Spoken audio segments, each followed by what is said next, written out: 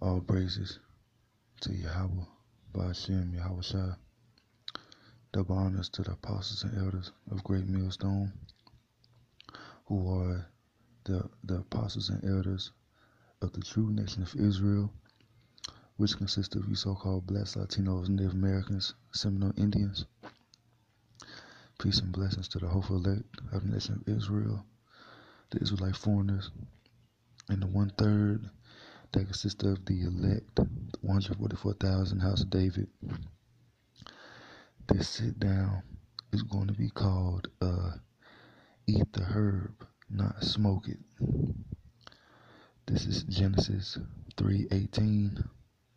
It says, Thorns also and thistles shall it bring forth to thee, and thou shalt eat the herb of the field. The herb of the field today, not today, but even today, you're not supposed to smoke weed. All right, you eat the herb of the field. That's what it says. All right, and this was to Adam. After Adam had went off. So that's what it says. Eat the herb of the field. The Most High did not say smoke it, because it's the 2/3 think that the Most High will want us to smoke it because it so-called has healing powers. It's for healing. We smoke it. No, the so-called white man Esau is the ones that told you niggas to smoke it. The Most High didn't say that. You're polluting your body. You look up what weed does to your lungs. It creates black tar in your lungs, and it makes your lungs black over time. So you're polluting.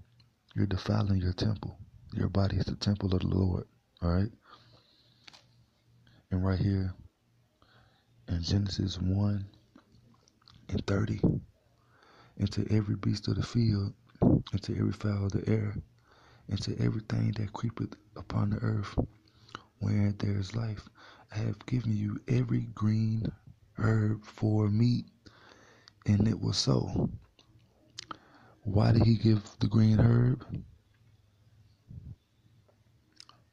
It says right here, thou shalt eat the herb of the field.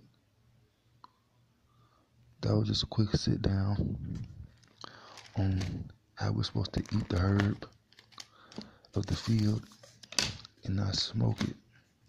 He didn't tell us to smoke weed, man.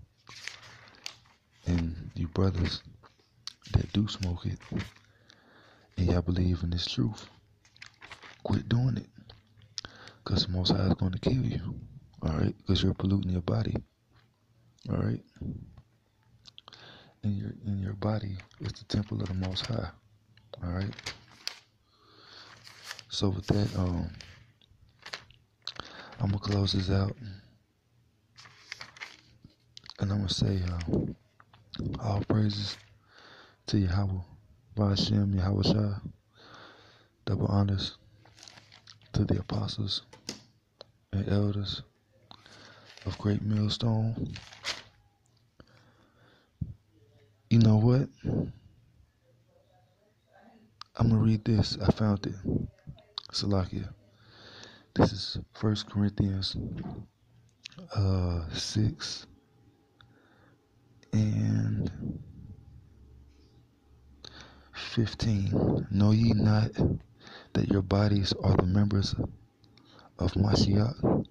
Shall I then take the members of Mashiach and make them the members of an harlot?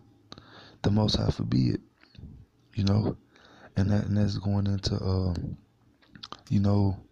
like when you go into like different doctrines, you're playing the harlot, because like different doctrines mean like Christianity, Roman Catholicism, back when the Lord was teaching, or we're Hebrew Israelites, before you physically fornicated, you spiritually fornicated, like back then, Men had one, two, three wives. That's not fornicating though.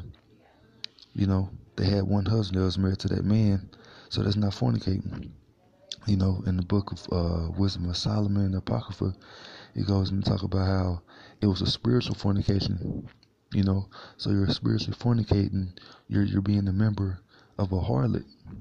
You're giving yourself over to different philosophies. To different women, because your first woman is His truth.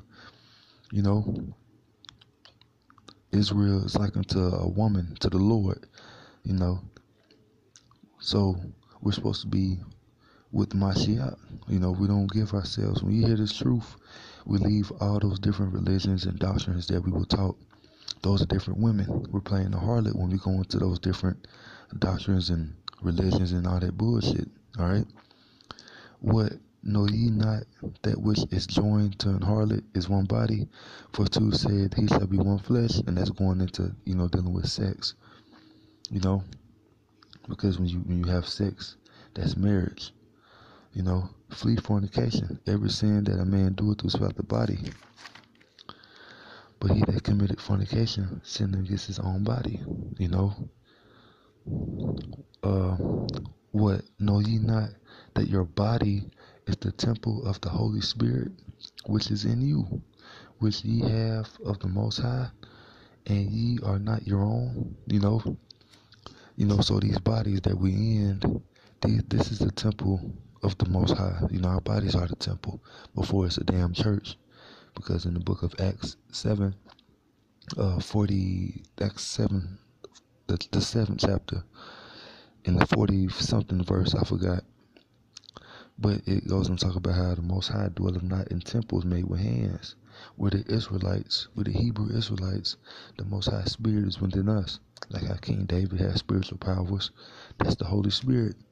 His mighty men, they had spiritual powers to slay 800, 300. That's the Holy Spirit. That they were holy temples to the Most High. So us smoking weed, we're polluting our bodies. We're giving Satan a way to get into our bodies, man. So our spirits are, our bodies are the temples, man, that the Most High dwell in, and we're able to teach His truth. And when we are not our own, it's going to go on to say how we were bought with a price.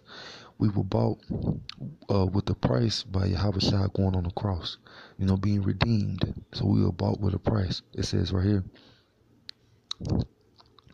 for ye are bought with a price. Therefore glorify Yahweh B'Hashem, Yahweh Shah, in your body and in your spirit, which are Yahweh B'Hashem, Yahweh Shah's, which are powers,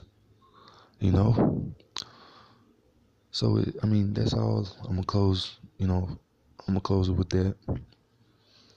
Double honors to the apostle elders of Great Millstone of the nation of Israel. Peace and blessings to the hopeful elect the nation of Israel and to the brothers out there teaching this truth. Shalom.